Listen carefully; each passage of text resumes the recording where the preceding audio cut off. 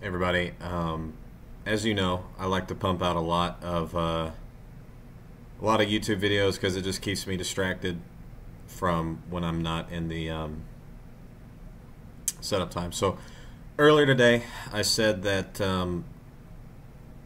I did say that the ES this move down was all well. I mean, it was a real move down, right? But it was just a normal AM silver bullet came right down. The trading algorithms converged on this volume imbalance that I'm highlighting here.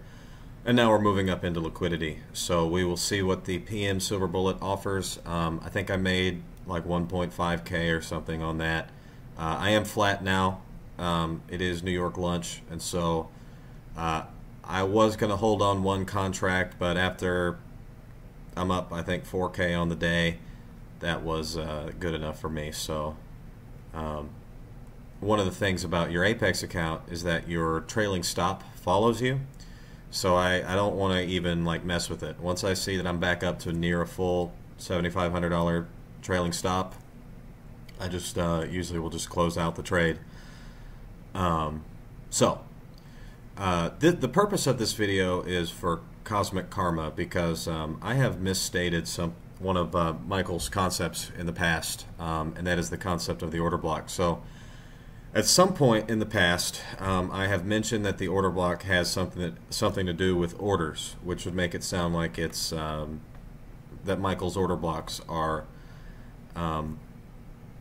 something to do with supply and demand, basically. And so, out of respect for Michael and making sure that I'm correcting my mistakes when I misstate one of his models are his work. Okay, I'm borrowing it and I'm appreciative of his work.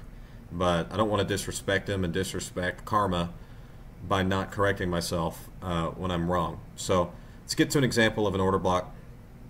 So an order block, and I'm going to use almost verbatim what Michael says about it. An order block is a change in the state of delivery. It is a key pivot point, a turning place in the marketplace where the market was offering buy side or sell side, and then it pivoted to offering opposite. And it should be formed with a displacement or with a fair value gap and inefficiency on the way. So take an example here of an order block that I'm going to highlight right here.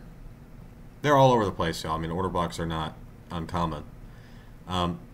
These three green candles, or the two green candles and the one doji candle, when price trades below, it does not need to close below. When price trades below the open of the first candle, that these three candles then, if it's paired, if it forms it with a fair value gap or with an inefficiency on the way, so we do have displacement here, we do have a fair value gap, this is what qualifies as an order block. It has nothing to do, I'm going to repeat Michael out of respect for him, has nothing to do with the orders. It's just a name for the pattern, but it's just an algorithmic signature that you can see that the algorithm trades back into, trading algorithms, the algorithm trades back into the upper portion of this order block into this fair value gap that I'm highlighting with the cursor prior to moving down. Okay, so an order block is a change in the state of delivery, and it should come with a displacement with an inefficiency. It does not need to close below the order block in order for it to become an order block. An order block has nothing to do with the orders themselves. It is not a supply and demand concept. It is an algorithmic signature that price will tend to want to refer back to, that trading algorithms will want to refer back to in the future. And so in order to correct misstatements that I've made in the past, I wanted to get this video out there. As y'all know, I have huge respect for Michael, so I don't want to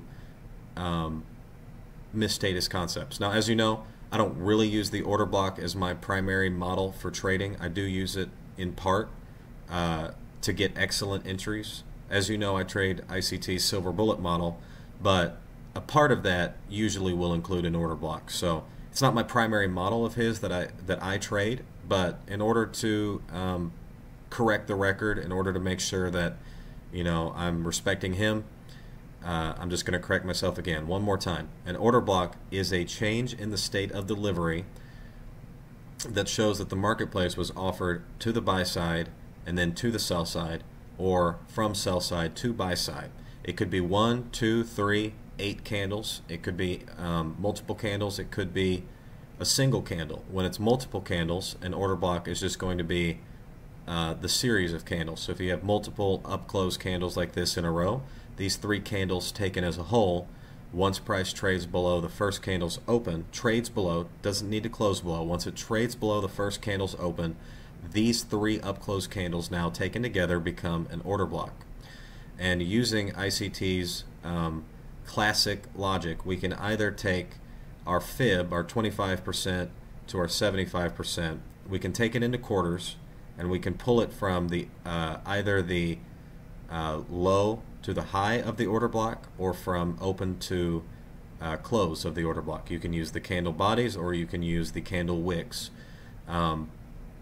In different circumstances, if the wicks are too long, you probably want to use the bodies. If the wicks are not so long, so like here the wicks are not terribly long, I'd probably use the I would use the wicks of the candles. But let's say you could also do the same thing with the bodies of the candles. As you can see, as price traded back into this order block, the closes of this next swing, the closes, not the wicks, but the closes respected the mean threshold of this order block, or the 50% of this order block, prior to moving lower. That is an algorithmic signature, along with the fact that it traded into this fair value gap. But it's an algorithmic signature that price is going to respect this level, and then seek liquidity lower, meaning it's going to go attack liquidity to the sell side in this instance. So that is my correction of order blocks. I want to make sure that every time that I'm misstating one of Michael's theories, if I'm making a mistake, I'm trying not to do that. But if I do that, out of respect for Michael, I'm going to come back and I'm going to correct myself. And so in this video, I corrected prior misstatements that I made about order blocks. Again, nothing to do with supply and demand at all whatsoever. Nothing to do with orders, nothing like that. So that is it, and we'll talk to you soon.